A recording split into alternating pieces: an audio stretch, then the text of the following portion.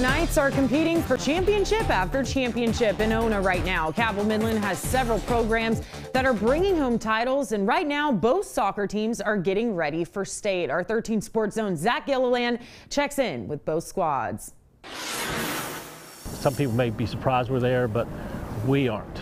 It's a good year to be a Knight. Cabell Midland football is sitting strong at 8-1 on the season. Golf finished runner-up in the state tournament. Even the Marching Knights won their 10th consecutive title.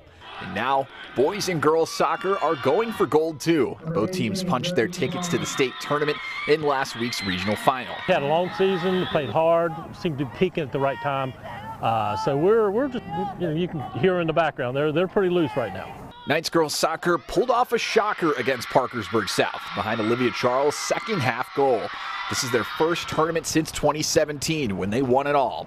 It's a tight-knit group who will head to Beckley for the first time in their careers. Ecstatic would be the only word that I could think of it, because let alone it be states and our first time going, but this is just, our team is all so close and it's the perfect group to go with, and it's really, I just thank God every day that I could share this experience with my best friends in this whole world. On the boys' side, 1, 2, 3, 9.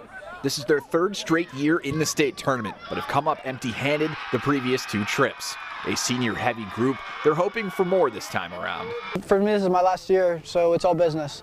We go up there, we do what we have to do. I think we got a really good shot. I don't really want to go home without a state title this year. The message from head coach Brian McNeil ahead of Friday's matchup against Morgantown: play the same way you've played all season. Work as a team. Like, it's no man left behind.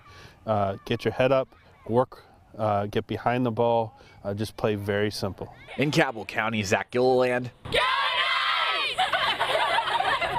13 Sports Zone.